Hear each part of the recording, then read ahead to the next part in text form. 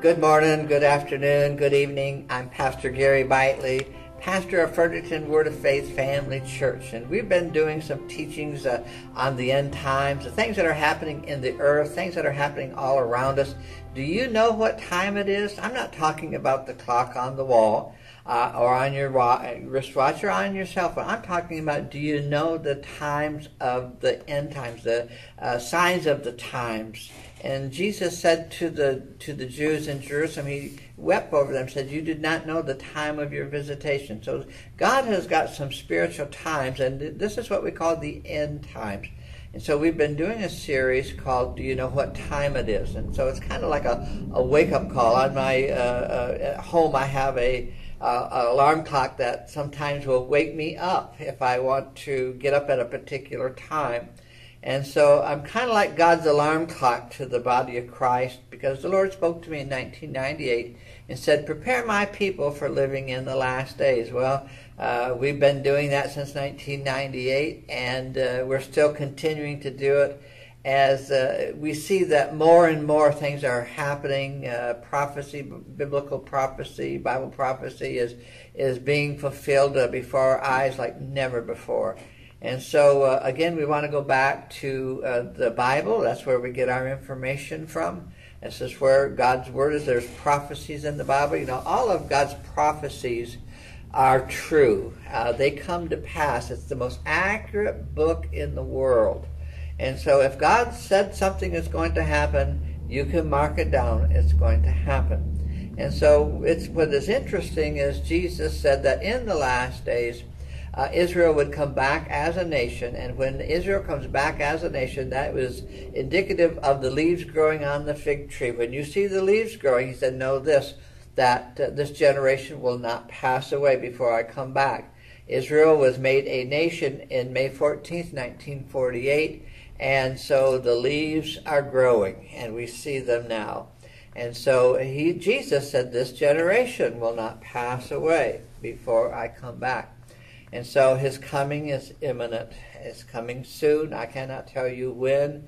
Could be today, could be tomorrow, next week, next month, next year. Could be several years down the road. But the bottom line is time to wake up.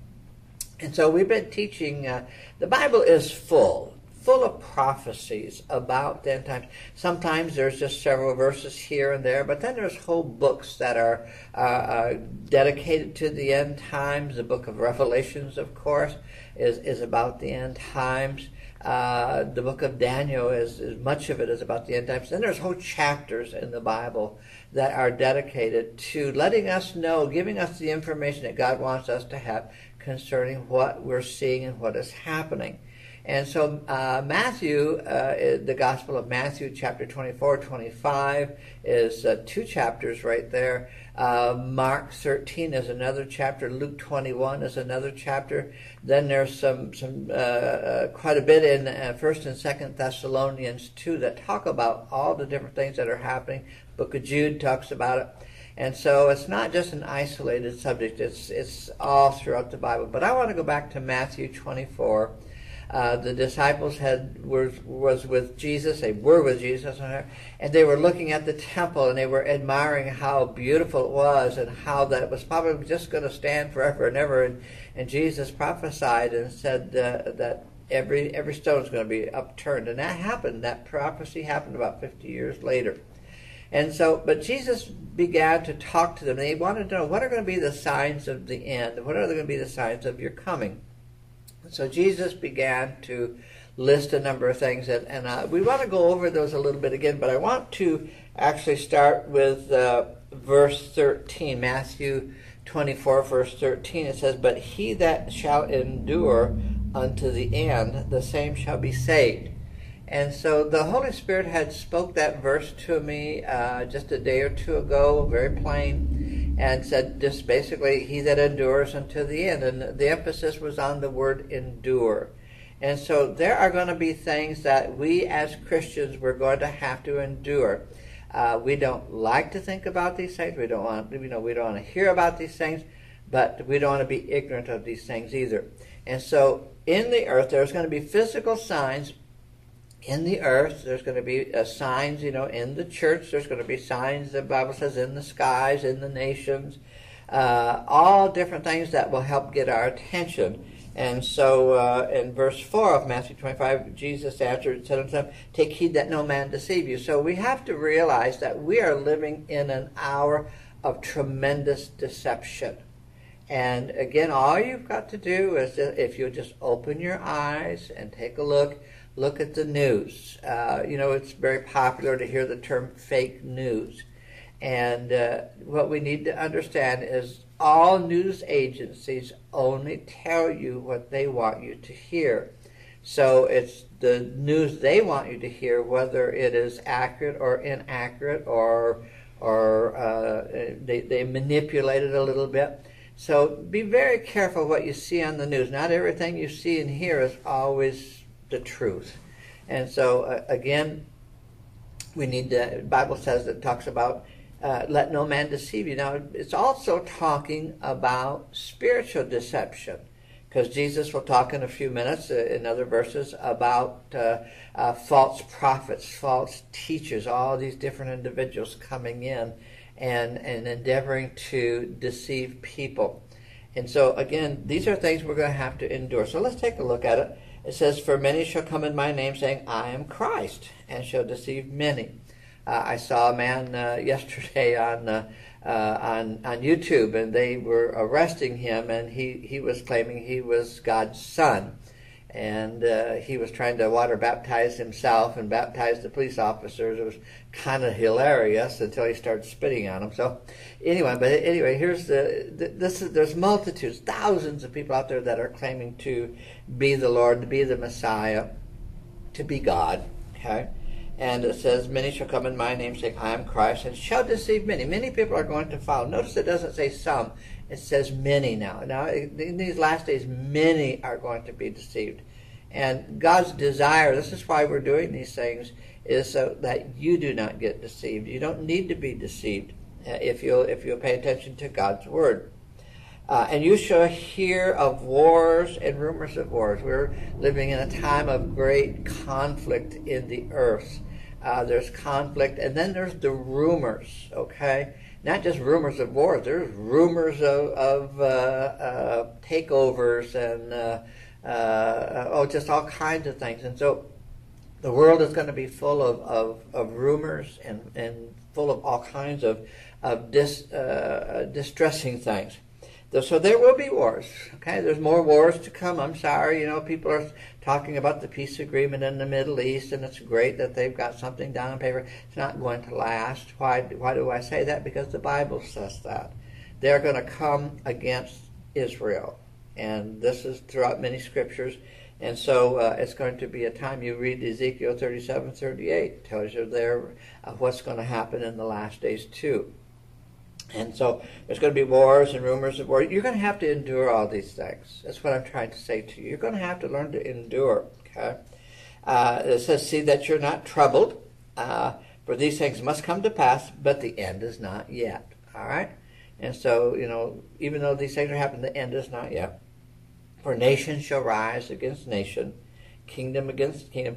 Right now we're seeing something. The word where it says nations, actually in the Greek it's the word ethnics. And see, we're seeing ethnics rising against ethnics. We're seeing people playing the race card, and not just concerning the color of men's skin, but their nationality. And so there's all kinds of problems throughout the whole world. And so this is happening more and more. We're going to have to endure these things. We're going to have to make it through these things. Jesus said, if you'll endure to the end, you'll be saved. It says, for nation shall rise against nations, kingdom against kingdom, and there shall be famines. All right? So there are always been famines in the earth, but these famines are going to become worldwide. We're going to have to be able to endure pestilence. COVID-19 is a classic example, and I was thinking that with COVID-19, many people did not endure. They dropped out of church. They gave up. I can think of some people that they just gave up. They didn't endure COVID-19. And to be honest with you, COVID-19 is a sneeze compared to some of the epidemics that are coming down the road. And so people have to be able to endure difficult times. And so it says in the book of Acts, I think it's around chapter 14, that we through much tribulation enter into the kingdom of God. I know you don't really want to hear that, but you have to understand we're in the end times. There are going to be difficult times. There are going to be some real bumps in the road. But you know what? We can still make it through, and we'll make it into heaven and into glory. It says, for there shall be famines and pestilence and earthquakes in the earth. We're so glad that the earthquakes are always on the other side of the earth. But you know what? They're coming here too. You know, there's going to be some major earthquakes here in Canada, that's where we're coming from right now. But there's going to be earthquakes all over the place. It's interesting. People always say this too. Well, you know, there's always been earthquakes, you know, throughout the history of the world. But you know what? Jesus said that there would be earthquakes in diverse places. Well, how do we know when there is an earthquake, let's say in Chile or Japan or Russia or San Francisco? How do we know? We have the technology today that they did not have for the past 6,000 years. And so what Jesus was saying was that the time will come, man will have the technology to know instantly when an earthquake is happening somewhere in the world. So we're that generation that Jesus prophesied about. And so there's going to be earthquakes. We're going to hear about them, and we're going to actually feel them. I know people, they've been in them. I've never been in one myself, but I realize that it can happen. Even in areas that have not had earthquakes, there's going to be earthquakes. Some are going to be small, some are going to be big. Somebody just mentioned to me that in Yellowstone right now there was I think over 500 earthquakes just in the last little bit. Now they're not big, huge earthquakes, but they're still earthquakes nonetheless. And so it says, and all of these are the beginning of sorrows. Now here it says the beginning of sorrows means birth pangs. So it gives us a picture of a pregnant woman who is about to go into labor, and going into labor she is going to deliver a child. But before that child comes, there's going to be contractions, there's going to be pains. The contractions will get closer and closer and stronger and stronger. And so Jesus is simply saying these things that we just read about, and many more things, they're going to get stronger and stronger and stronger. They're going to get closer and closer together. And so, but these are the things we're going to have to endure. And you know what? You say, what happens if I don't endure? You don't want to know. You don't want to know. Why don't we endure? It'd be, you know, sometimes some people think, well, it's just so much easier to just give up and quit. No, it's not. Hell is not going to be a nice place to be at. You want to be living for the Lord. We're going to go through some difficulties, no doubt about it. But you know what? It's the rewards. It's when life is true, where I spend eternity. I tell people eternity is a very, very long time to be wrong. It would be better to endure some things and make heaven your home. You don't go to heaven just because you're a good person. You go to heaven because you got Jesus Christ living on the inside of you. You've asked him into your heart, and he is living there. And so it goes on to say, all these are the beginning of sorrows. Then shall they deliver you up to be afflicted, shall kill you, and shall be hated of all nations. We're beginning to see such a hatred for Christianity. Believe me, in this political season, it's going to get worse. It's now there's pitting, you know, Christian against the world, especially evangelicals. The evangelicals are becoming the target of many things, and so it's not going to get better. It's going to get a little bit worse yet. They shall kill you. That's not good news. But when you die, you know everybody's going to die at some point, unless the rapture happens first. It'd be better to go to heaven, you know, than to miss heaven. And you'll be hated of all nations for my name's sake. Just think about that. That just because you're a child of God, a Christian, that you believe in the Lord Jesus Christ, the devil is the god of this world. He hates the things of God. He hates the people of God. And so when you find people hating the things of God, hating Christians, hating the evangelicals, you realize that is the spirit of Antichrist that has got a hold of them. And so they shall betray one another and shall hate one another, and many false prophets shall arise and deceive many. You're going to have to endure the false teachings. there's many false things out there and false people that tell you, well, you don't need church, you don't need to be serving the Lord, you don't need to be filled with the Spirit. All these things aren't necessary. You better endure these things. You need to be planted in the house of God. You need to have your roots down deep. And I know of people that have gotten offended, and they don't come to church anymore because they're offended. It's the devil that offended them, not some other person. They've nailed it down to a person. It's the spirit that was behind it. And if you want to give the devil a black eye, start going back to church. Especially if you think that they don't like you, you go back. You'll find out that people do love you and do care about you. And many false prophets shall arise and deceive many, and because iniquity, a rebellion against constituted authority, that's a whole sermon right there. I think we already talked about that. Rebellion against constituted authority. That is what is happening all around us. Rebellion. Because people are saying, well, we don't want you to rule over us. We don't want this. We don't want that. We want free education. We want free everything. We don't want to work. We want the government to take care of us and pay us to not work and do anything. Well, again, that's not going to happen. Okay, because iniquity, rebellion against constituted authority shall abound, the love of many shall wax cold. Now this is interesting. Let's talk about Christians, the love of many. Because the word love in the Greek is the word agape. And so that only Christians, born again Christians, have this kind of love in them, where they can love the ungodly. They can love anybody and everybody. But it says because iniquity, rebellion against constituted authority shall abound, the love of many shall wax cold. And so, you know what? You are going to have to endure the iniquity that's around you. There are people that are rebelling against constituted authority, or they're rebelling against the things of God, and they'd like to pull you right along with them. But you're going to have to endure. You're going to have to make it through. It says, and he that endures to the end shall be saved. I just want to encourage you today to be one that endures. Let me give you one more scripture. I had thought of that. It's in 1 Corinthians chapter 15. Let me see if we can find it here. 1 Corinthians chapter 15, verse 58. It says, therefore, my beloved brethren. Aren't you glad God calls you beloved? Okay. Therefore, my beloved brethren, be ye steadfast and unmovable. Be steadfast, unmovable, always abounding in the work of the Lord, for as much as you know your labor is not in vain in the Lord. You're a person that endures. I have faith in you. I know that you can make it. Well, I'm Pastor Gary Bitely here at Fredericton Word of Faith Family Church. If you don't have a good church home, we invite you.